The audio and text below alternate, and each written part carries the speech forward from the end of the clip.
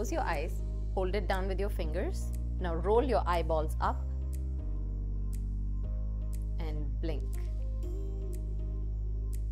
So what I mean by closing your eyes and blinking is you are adding that extra resistance on your lids to stretch down beyond what they are used to stretching. So usually when you blink, you just do this.